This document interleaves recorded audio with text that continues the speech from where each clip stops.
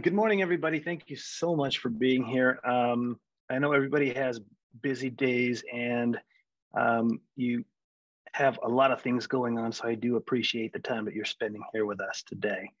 Let me just adjust there we go. Okay, so a little bit about me. I'm going to set my timer here so I can stay on track because I can talk about this for days and days and days. You actually have to shut me up, Jeff. As Jeff said, my name is Tony Escamilla. I'm the owner of Villa Property Inspections.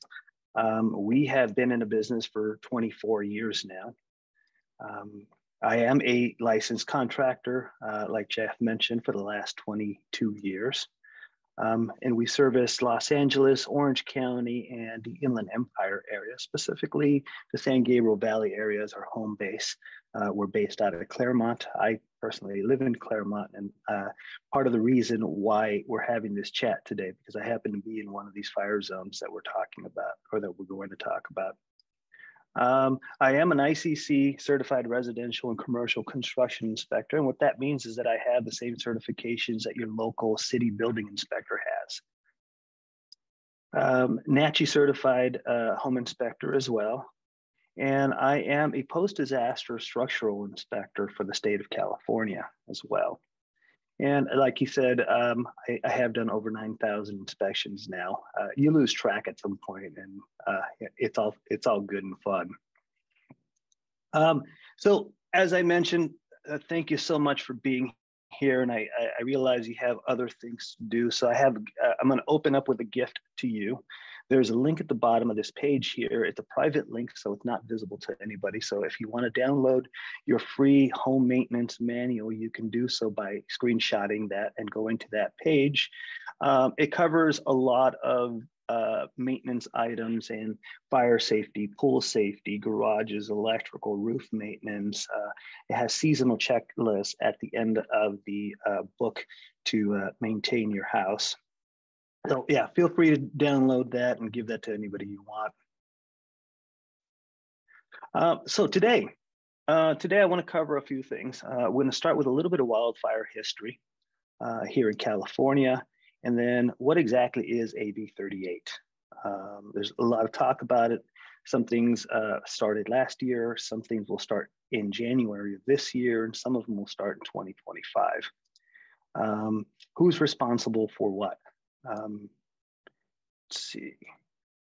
Fire hazard severity zones, and we'll talk about what those zones are. That basically tells you where your property is located and if it's a fire zone or not, and whether this AB-38 requirements apply to you. What is defensible space? You'll hear that a lot today, defensible space. And then the CAR form. I'm sure most of you, if you're here in the San Gabriel Valley area, I invited a lot of people from our community as well over the last week. So if we have some people from our community, I'm sure that you probably live in one of the foothill areas. And so these CAR forms are not necessarily going to apply to you, but stick around because we are going to be talking about home hardening. And this applies to pretty much everything in the San Gabriel Valley, some areas of Orange County, places like Rowland Heights, Walnut. There's a map that you can go to see all of this stuff. Also, at the bottom of each one of these pages, you're going to see a link to our page that has all of this information that we're talking about today is centralized on that page. So a little bit of wildfire history. 1991 Berkeley fire. It resulted in 25 deaths and over 3,000 lost homes. I'm going to move this. Sorry. I'm going to move this on this side here. There we go. Okay, 2003 San Diego Cedar fire. 15 deaths, over 2,000 structures. 2017, this is where things started intensifying a little bit. 2017, we had the Tubbs fire, which resulted in 22 deaths and over 5,600 structures were lost. Unfortunately, we've been having a lot more fires than we used to in the past, and their intensity has grown. 2017, the Thomas Fire, I'm sure everybody remembers that one, resulted in 2 deaths. Sadly, there was a firefighter who perished in that one, and over 1,000 homes. And then the biggest one that we've had and what prompted AB-38 was a 2018 Camp Fire, which resulted in 89 deaths and over 18,000 structures lost. That is just enormously catastrophic.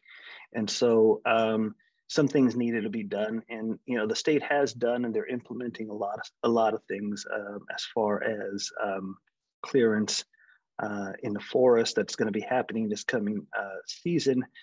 However, the requirements of AB-38 go towards letting people know that they are in a fire zone and what they can do to minimize the chances of them of their structures burning up during a fire, basically. So what exactly is AB-38? AB-38 was established as of July 1st of last year. And like I mentioned, there's parts of it which were established last year and parts which are going to start in January. And it basically says that if you're selling a property and you're the seller of a real property and it's in a high or very high fire hazard zone, you have to provide with a buyer with documentation stating that the property is in compliance with defensible space and home hardening. These are 2 main topics for today: defensible space and home hardening.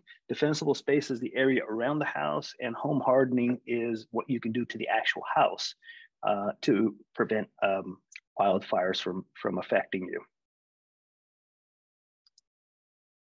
So on the CAR forms, if you haven't seen one yet, you likely will. If you sell anything that is in a fire zone, you're probably going to see this at some point.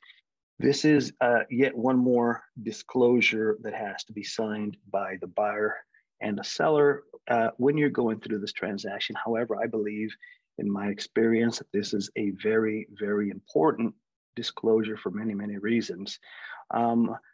One thing to remember about these forms is that it's not required for every transaction. And there are some requirements on the yellow box that you see up on top on section 1, which tells you this only applies for units 1 to 4 units. It does not apply for multifamily. You don't see a lot of that in the foothills, in the forest areas, but there are some, and it really should apply to those as well. Also, if it is in a fire zone, and I'll talk about how to find out what that fire zone is in a second, and if you're in that fire zone and if these things apply to you. And it only applies to properties that were constructed prior to January 1st of 2010. In 2010, the building code changed. The building code changes every 2 to 3 years. And in 2010, they enacted a lot of fire restrictions on the newer building code. So the new construction is built to a completely different standard. But even then, we came to find out in 2017 and 2018 that it wasn't foolproof, because we lost a lot of structures during forest fires that were built after 2010. And we came to find out why. Is a property, the main thing for you as a realtor, is a property located in a high or very high fire hazard severity zone? Now, naturally, you're going to want to know this, and for the most part, your NHD report, your natural hazards report, is going to tell you whether it's located in a fire zone. However, I have seen some NHD reports that still do not have this information on there. And so you're kind of left holding a bag trying to figure out if it applies to you or if it doesn't. I've had a lot of agents call me and ask me, and they're calling the local building departments, local fire departments to find out. There is a very easy way to find out if your property, whether you're buying or you're selling or you're a homeowner in one of these areas, a very easy way to find out if you are in a fire zone. And you can do so at this link right here. If you want to screenshot that, that will take you to a page for CAL FIRE. And you basically, when you get to that page, there's some icons on the left column. And at the very bottom icon is a pair of binoculars. And you click on that pair of binoculars and it'll give you a search function on the right side of the screen where you just type in your address. Type in your address and it'll show you exactly where you show up on the map and how close you are to a fire zone, or if you are in a fire zone. And so if you're in a fire zone or adjacent to a fire zone, there's a lot of things that we're going to talk about today that really should, you really should consider whether you're buying or selling or you're just a homeowner. This form, it's a disclosure, and like any other disclosure during a transaction, it's meant to limit liability and have an understanding amongst all the parties of a transaction as to what condition the house is in. This, however, this particular form, I think, is of great importance in a real estate transaction because it's one of those things where you can't just say, I don't know. Because if this house happens to burn up a year from now or 2 years from now in a wildfire, this will probably be one of the first things they're going to look at. And was there any home hardening that was done on the house? And so these are the kind of things that most sellers should know just by looking at their house, whether it applies or it doesn't. And so it's not one of these things that that you can overlook and just sign. It really should be read carefully. Luckily, there is a, I think I'll get to it right now. There is on page 3 of this particular form, FHDS, it actually walks you through step by step. And I've reviewed the document from beginning to end a few times, and it's very well written. It walks you through the entire process of filling out this form. So because of time limitations, I won't go into every detail on filling out forms. And also your local board of realtors probably isn't going to care for me giving you legal advice. So just to suffice it to say that you really want to read this particular disclosure very closely and fill it out very carefully with your seller. So some of the sections that you need to fill out, if these things do apply to you, if it is 1 to 4 units, if you are in a fire zone, then you need to fill out these questions here. And it's going to talk about roof eaves, soffits, vent openings. Do you have them?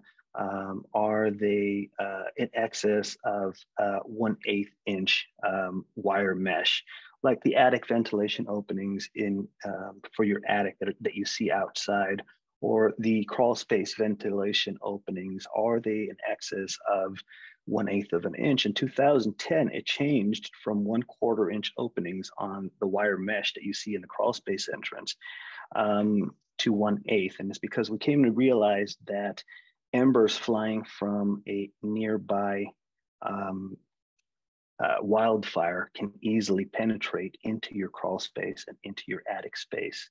And so that's why they tightened that up. So you're going to want to answer that question. And what type of roofing material do you have? Do you have wood shakes, wood shingles, or the asphalt shingles, or the cement tiles? And do you have combustible landscaping in zone 0? And I'll come back to zone 0 right now, because it's one of those things that is coming into effect in January of this coming year. Single pane windows. One of the other things that we found out during the last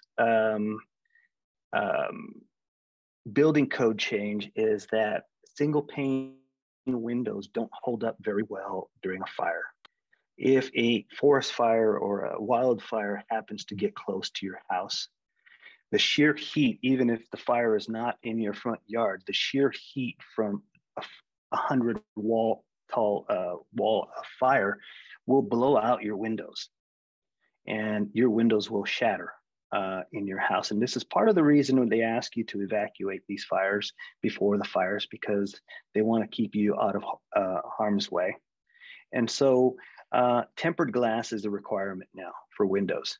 And tempered glass, if you've ever seen what a car window looks like when it breaks into tiny, tiny little pieces, or it has a film inside.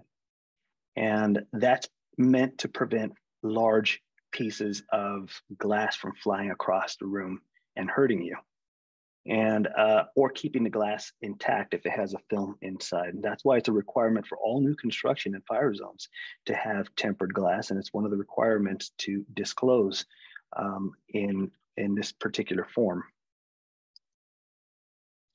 Bird stops. Again, one of the things that we found out during the 2017 and 18 fires is that even if you have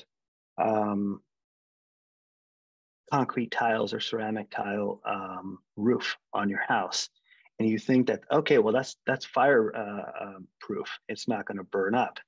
Well, at the ends of the roofs, at the edges of the roof, you have this little concave shape to the tiles, and birds tend to get inside that area and create nests, and that's why they call these bird stops. So they go on the ends of, at the edges of the roof. But that's also required now because during the 2017-18 wildfires, we came to find that embers flying in the air from a nearby wildfire also made their way in there and started fires underneath the tiles and literally burned your roof off. Now, because it was underneath the tiles, it's a lot harder for firefighters to even know that there is a fire or to put it out without actually tearing up the roof. And so that's why bird stops are required now. Rain gutters with covers. This is one of the other items on the form, and I'll get a little more in detail about these in a little bit.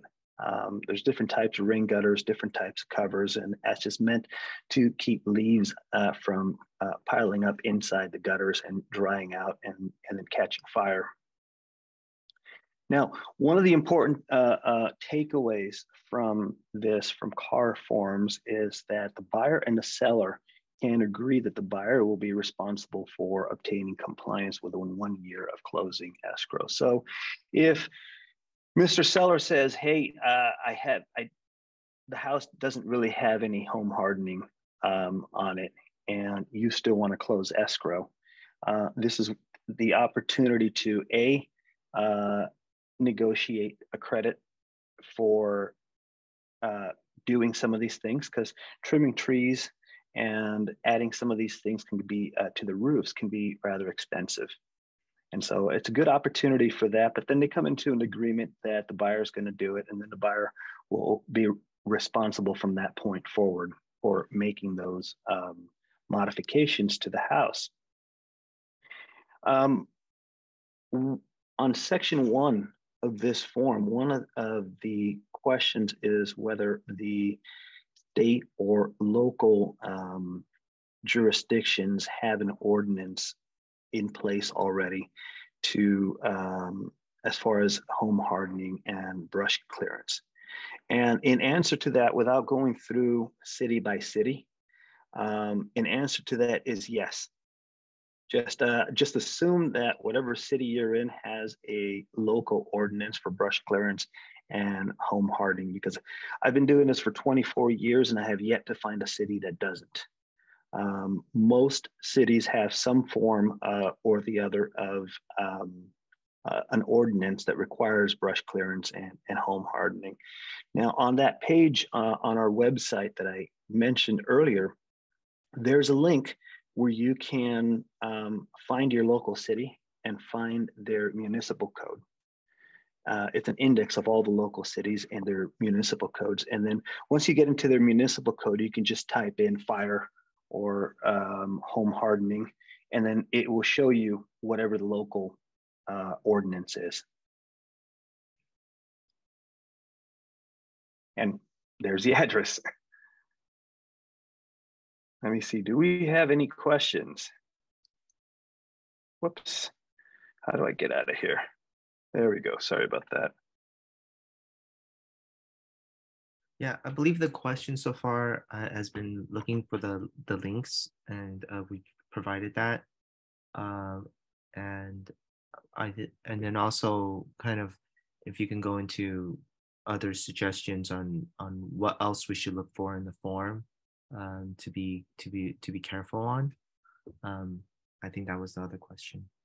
And another one that just came in is, oh, this is just a request to hide the gray, to kind of make your window larger if it's possible.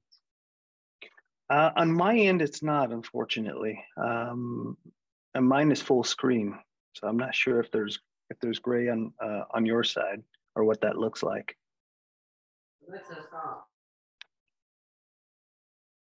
Thank you. Okay. Yeah. If you, oh, Kimberly has her hand up. Thank you. When I asked how to fill out very carefully if you do not know the answer, because sometimes I'll be with my clients and I feel like I need to be an inspector to help them fill this out sometimes, right? And because what if you don't know the answer? What if they don't know if there's loose or missing bird stopping? That is a great question. Most of the things on here, for example, do you have wood shake roof? Homeowners will know that. Do you have bird stops? I can see how that's one of the questions where if you don't even know what a bird stop is, you might not know. And you fill it out to the best of your ability, basically. Right. I do stress that, it's when I'm with my clients, I say it's are you aware of? And so they do, yes. do answer no, and I get that. But when you say answer carefully, I just didn't know, are there what extra steps can be? Is there a site? I think you were mentioning an address to check for city ordinances. Is there a particular site to do that? Yeah. On the link there at the bottom of the screen that you see right now, on the bottom right there. See, that's what if you go, so I don't see that. I'm not asking. Yeah, there is a link there that says check your local ordinance. If you keep scrolling down. Wait, no. More about the defensible space, is that? Keep going. Oh, goodness gracious. I can't. I'm only seeing the screen that's shared. Let me bring it up here on my phone here. I had it a second ago, and I know it's there because I put it up there yesterday. If you scroll down from the beginning, it tells you what is AB-38, fire hazards. Sharing your screen, I don't have control to scroll. Oh, okay, I see. All right, yeah. On that link, when you go to that page, that's the page. Yeah, you click on that link and you go to our page and you scroll down on the page. Okay. And there's a title, that says local ordinances, and you can search your local ordinance. Like I said, once you find a city that you're in, just type in like fire or home hardening, and it'll show you what the exact ordinance is. Thanks for clarifying. Appreciate it. No worries. I packed that page, by the way, with as much information as possible. And even in preparation for speaking today, I did a lot of research on this topic. And it can be very, very overwhelming. And I've been doing this for a long time. There is just a lot of information out there. So I tried as best I could to streamline this for you so that you get the major points of the things that you actually need without diving into like 20 different pages online for different sites.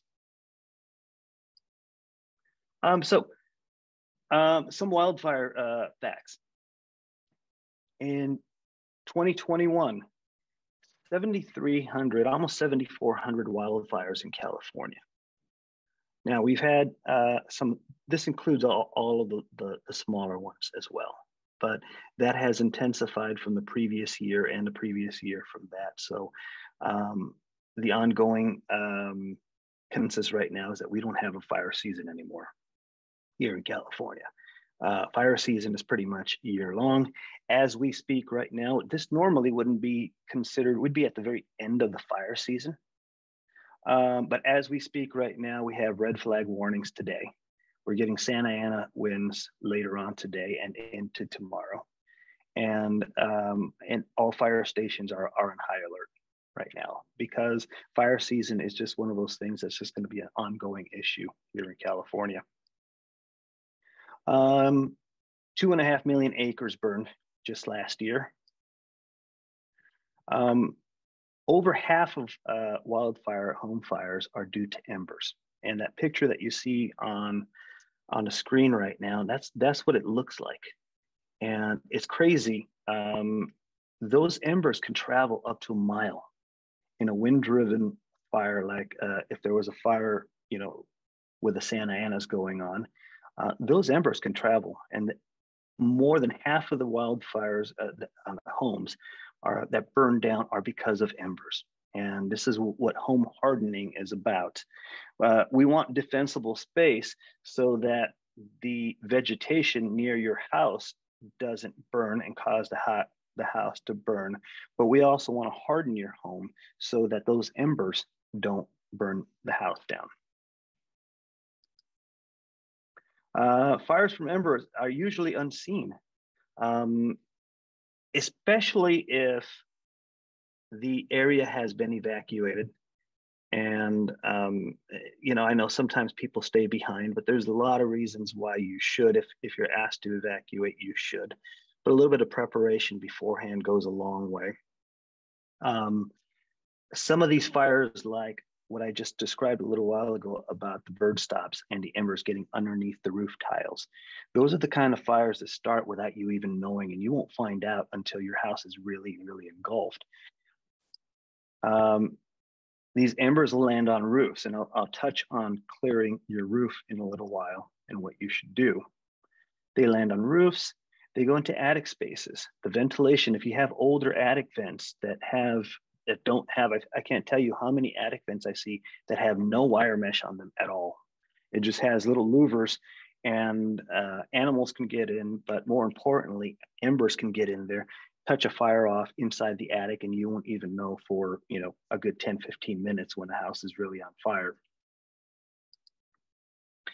Same thing, areas under a deck. I frequently see in more wooded areas and even in not so wooded areas, I see a lot of leaves, a lot of dry material. I see paint cans. I see all kinds of stuff under people's decks, and I get it. It's a good open space. It's great for storage, but not really. And under the crawl spaces under the house. Embers can get under the house and touch up a fire from under the house as well. So defensible space. Defensible space is meant to go, like I said, in conjunction with home hardening. And we have different zones, and one of those new zones is going to apply in January of this coming year. There's 3 different zones. We have zone 1, which is 0 to 30 feet. It used to be 0 to 50 feet. But we came to find out that we should get a little closer and do a little deeper cleaning around the house. And think of it as cleaning is what you need to do. And it's remove all dead vegetation. In the wintertime, there's not much you can do about bushes that go dormant. They're very dry, but there's a lot of leaves that they drop. They should be cleared away from the house. I think I have a good picture I'm going to put up right now where you can see that the area at the bottom of the house surrounding the house is on fire. And it's because all the leaves caught on fire, and that's what touches off fires in homes. In this zone, you also want to remove any dead branches away from your roof, have those trimmed back at least a good 10 feet from your chimney away, 10 feet away from your roof, period. And wood piles. I see firewood stacked up 3 feet high behind people's houses. And you know, good fireplace is really cool. But during a fire, that's one of the first things that's going to go off. And because it is firewood and it is stacked up, it is a big source of fuel that's going to burn really fast. And so the recommendation is to move it to zone 2, which is anywhere 30 feet away from the house. A utility shed, preferably a metal shed and not a wood shed, or somewhere far away from the house. Zone 2 is 30 to 100 feet from the house. And that's meant to have any grass areas, any bushes, anything down to no taller than 4 inches. That's just to keep it from burning. The lower it is to the ground, the less chances are that it's going to touch off a fire on your tree. And so one of the things, I don't know if I put it here, but you also need to trim your trees to a height of 6 feet. Any branches that are lower than 6 feet should be trimmed so that if something does touch off on the ground, some dry leaves, something touches off, it's not going to set the tree on fire. And wood piles, 10 foot of clearance. Firewood, for example, if you put it out in zone 2, it should have clearance from other combustible materials or be inside a metal shed, like I said.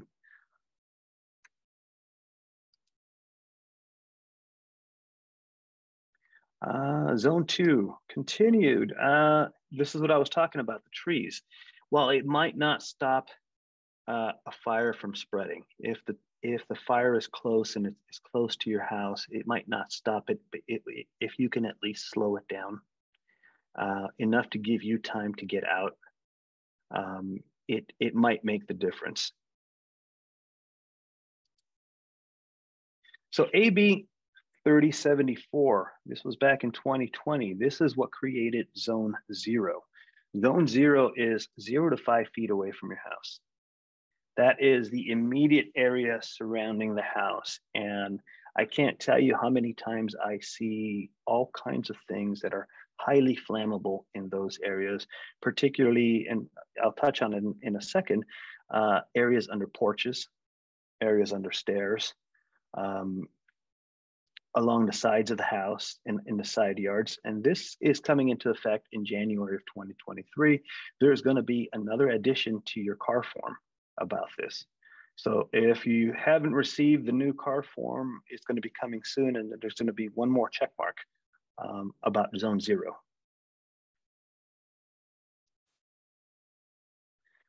The overall consensus for all of these zones in defensible space is the area within 100 feet of your house. If you control the area within 100 feet of your house or to the property line, there's not much you can really do outside of your property line, except in conjunction with your neighbors. It's always a good idea to do that. But science has found that if you control that area within 100 feet of your house, the chances of your house surviving during a wildfire go up exponentially. And it makes the job of the firefighters a lot easier, knowing when they walk into a space like this, knowing that this one is better taken care of, and it makes it easier to defend your house. And that's why they call it defensible space.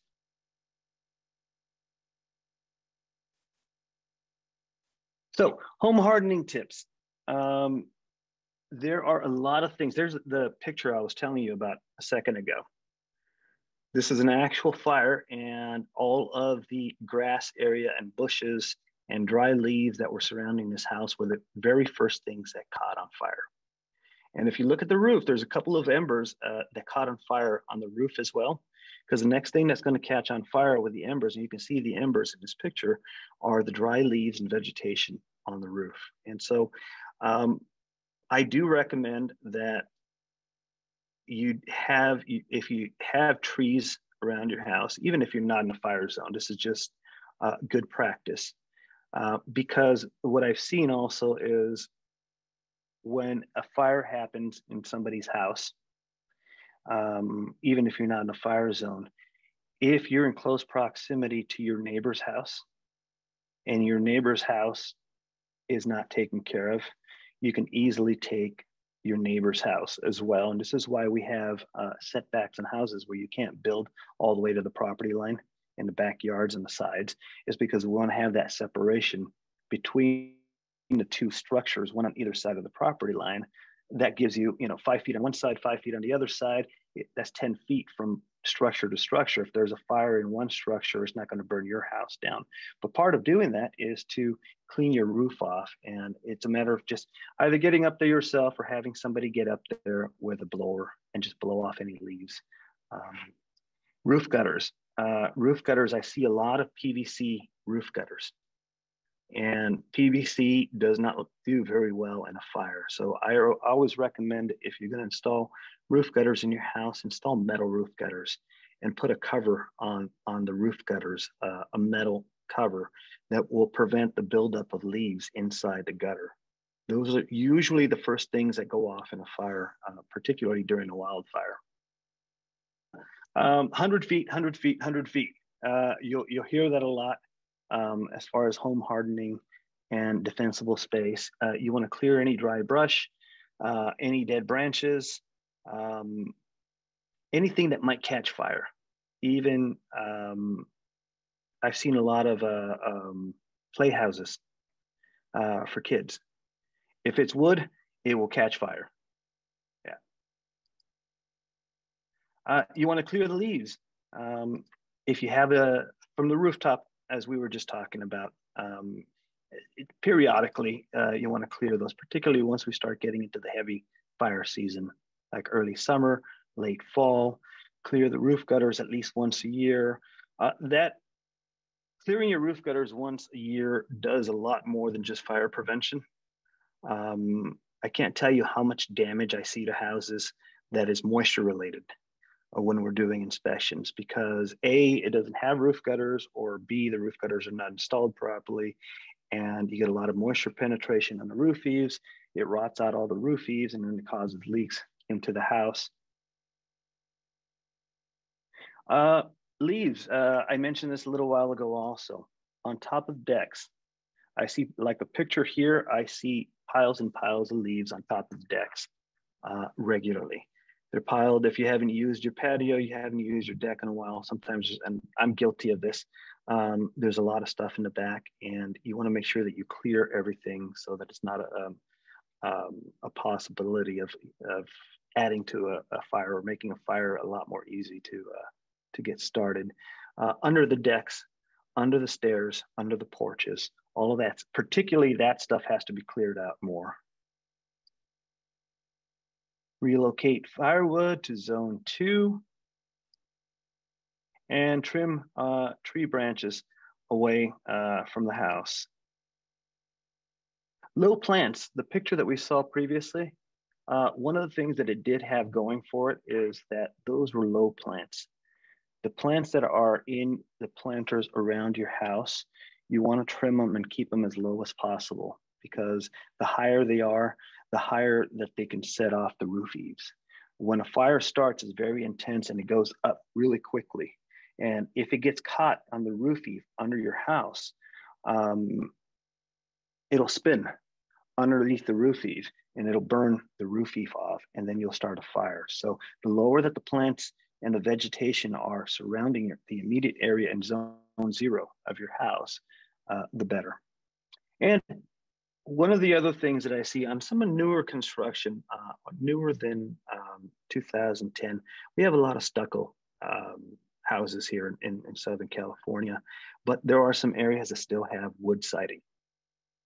And particularly in the fire zone, this is very critical, because if you have a bush, like this time of year, the leaves fell off, it's pretty dry. And if that bush, like in the picture, were to catch fire and you have wood siding on your house, it will set off the fire to the wood siding immediately. So I always recommend that there be at least a foot distance between your vegetation and the house, for 2 reasons. Number 1, for fire safety. Number 2, the vegetation usually tends to cause some kind of cosmetic damage or rust. Makes it a lot harder to maintain the walls and repaint when you need to repaint, and it attracts rodents. So I see that a lot. But yeah, you definitely want to have at least a good foot between the vegetation and the actual house. Patio furniture. Patio furniture in patios, particularly if it's wood patio furniture, and I have a chair just like that, a couple of chairs in my patio right now. It's not a deck, it's patio.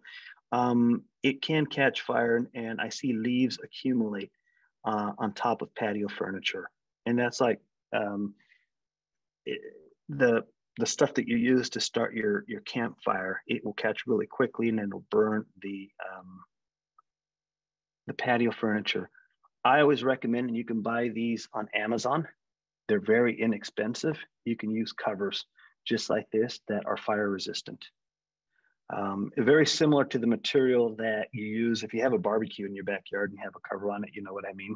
There's some really good material that you put on top of it, and it prevents the furniture from catching fire. And it also extends the life of the furniture.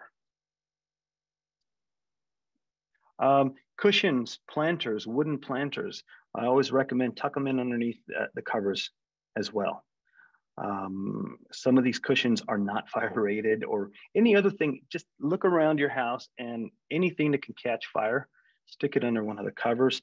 Make sure that the cover itself is not accumulating leaves, and just clear out any leaves. If you have a deck, or if you know somebody who's buying a deck and you're representing a buyer, or they want to build a deck in their house, I always recommend that they use a non-combustible material like Trex. And Trex is a brand name. It's a composite wood. It's almost like plastic, but it looks exactly like wood.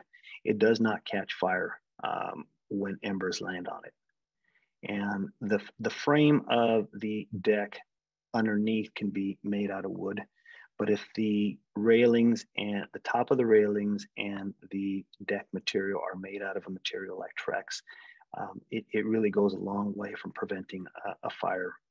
Now, if you happen to be in a hilly area, and we're in a foothill, so there's a lot of hilly areas, and you have a deck in your backyard, and if there's a downslope where the deck is located, you want to clear the area on the low side of the deck even further back, because those flames, if there was something burning downslope from your house, those flames would naturally go underneath your deck. And this is why it's important to not have anything stored underneath your deck and clear out leaves. I've seen about that much depth of oak tree leaves underneath decks on a regular basis. And those are really, really dry, really, really flammable. So yeah, if you do have a deck, if it is on a hillside, that additional clearance goes a long way, but making sure that there's nothing under the deck as well helps out. Doors and windows. Whether you're home or you decide to evacuate during a wildfire, or you're asked to evacuate during a wildfire, you want to close all doors and windows tightly. And I put pet doors on here. There has been a couple of cases where embers got into a house through a pet door. And, you know, I assume that if you're going to evacuate your house, you're probably going to take your pets with you. So you would want to have that closed so that the embers don't get inside and touch off a fire in your carpet or on your furniture inside the house. And you might want to consider installing metal shutters if you're in a fire zone. They have some really cool low profile shutters that look really nice on the outside of the house, but for security reasons and for fire safety, you can close them whenever you need to. And this prevents the heat from a fire from blowing out the glass in the windows, number one, and then making its way inside the house. And as you can see in the picture, you can do them with a remote control, and they're really cool. I've had the experience of inspecting a few of these, and they're really cool. Tempered glass. We talked about tempered glass and why it's important. If you're in the house, even if it's not a fire condition, a wildfire, you should consider where you put. There's certain requirements of where you have to put it, but you should consider installing tempered glass throughout the house. If you happen to fall, if you have children, I know somebody, and I won't mention names, I know somebody who recently went to a party and slammed into the very, very clean glass door, sliding glass door leading to the patio, thinking it was open. So in the event that a glass breaks, again, you want it to shatter into tiny little pieces and not large pieces that can cut you. Cover vent openings, particularly if you have an older house, pay very close attention to the vent openings to your attic. This is the #1 space where wildfire embers get into, under your house and inside the attic. So if you haven't looked in your own house, or if you have a client, make that recommendation to add, it doesn't cost a lot to add a wire mesh on the inside of the attic to prevent embers from coming in. There's also covers that you can use, and I'll bring up a picture right now, removable vent covers that are very easily installed. And in the event that there is a wildfire anywhere within a mile of your house, which happens very frequently on the foothills here. I live in Claremont, just right below a baseline for anybody who's familiar with the area. If you're within a mile of this, those embers can affect your house. So installing vent covers like this, you pop that cover on it and you don't have to worry about anything. 3 things that a fire needs, whether it's a wildfire or any fire in a house, that it needs in order to thrive. It needs a spark, it needs fuel, and it needs oxygen. And so by installing vent covers on your crawl spaces and in your attic space, you're removing the oxygen from that equation, so that even if an ember were to get into your attic space, for example, through somewhere else, it doesn't have the oxygen to continue burning, so it won't start a major fire inside your attic space or inside your house. Now, while having the mesh is really nice, the 1/8 inch maximum mesh is really nice, you still have, on a wind-driven fire like the Santa Anas that we're having today and tomorrow, if there was a fire, that wind and the wind that a fire creates all by itself will blow from one side of your crawl space to the other side of your crawl space. If there's an ember there, it's literally fanning the flames of that fire. However, if you install these covers here, you just remove the oxygen from that equation, and it increases the chance of your house surviving. And we talked about bird stops. Same thing. You want to stop any place where embers might accumulate and start a fire.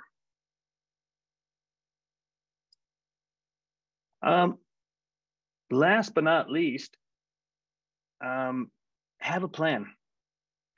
If you are in a fire zone, and like I said, I invited some friends from our community to come here because they're in fire zones as well. If you are in a fire zone, you should have a plan, and you should have a plan a lot sooner than any potential fire season. Create and maintain your defensible space that we talked about. Speak with your family beforehand, especially if you have kids. It's the same principles that we have for earthquake preparedness. Speak with your kids. It's a scary thing for adults, but for kids, it's even scarier during a forest fire, even if it's not as close.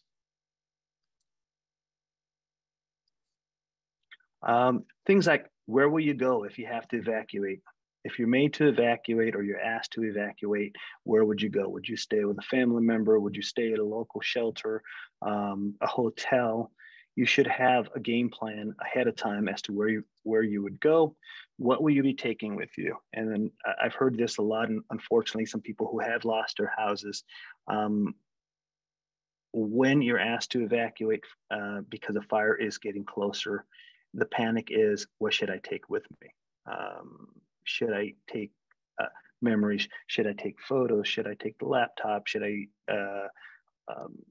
take things that people forget, medications? If you're going to be away from your house for several days and you're on any kind of medication, or anybody in your family is on medication, have a list of those medications so that you can just plop them into a bag and go.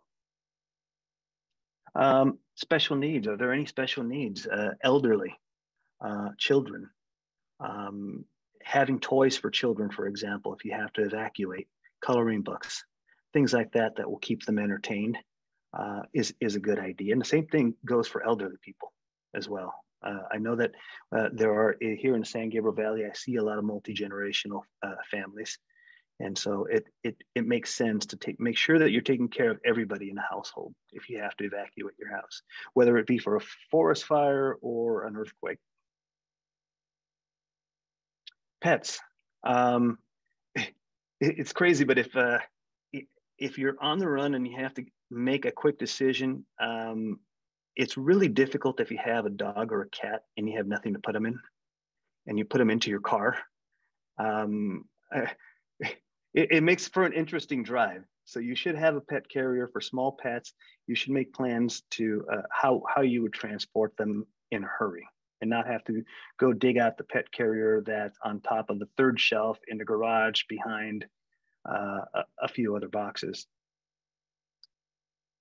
If you have large animals, there's a lot of areas that have larger animals. Do you have plans to evacuate large animals? Securing your home. Sadly, there has been instances where evacuation orders are given and people have taken advantage of that. And you hear about it in the news every so often, and it does happen. It's very sad that something like that happens, but you should have a plan as to how would I secure my home if I'm going to be gone for 2 or 3 days. Having those shutters that we spoke about, those metal shutters, it's a good idea. They're great for security. Alarm systems probably won't work because you'll probably lose power. So how would you secure your doors? How would you secure your windows? How would you secure your sheds, your garages, even your vehicles? And last but not least is one of the most important things you can do is make sure that you have your insurance documents. Either scan them. You should probably have a copy outside of your house of your insurance documents, and have a inventory of the major items in your home for your insurance carrier, so that in the event that something happens and something catastrophic happens, when you return from that, you have at least your insurance documents on hand to get the ball rolling as quickly as possible. You have to remember that after an earthquake or a fire, insurance companies get flooded with phone calls and claims. And so if you have all your documentation in place ahead of time, it makes it that much quicker for you to recover from some unfortunate circumstance. So in wrapping up, I have a blog, and I nerd out. I joke about this, but I nerd out about these kind of things. I write, and you've probably received one of my emails at some point. I send out about all kinds of topics. I send mostly educational stuff, but please feel free to drop by. There are some articles on there about interior fire safety, exterior fire safety. There are articles about smoke and carbon monoxide requirements, water heater requirements, foundation problems, and how to avoid foundation problems, fire safety, earthquake safety, pool safety, seasonal maintenance checklists. And if you want, you can subscribe and you'll get the periodic blogs when I do send them out. I don't spam. I promise I won't spam. I only send out educational stuff. But yeah, feel free to check that out. Make sure you download the home maintenance manual, the link that I put up earlier. So with that, thank you so much. And if you have any questions, I'll be happy to try to answer them.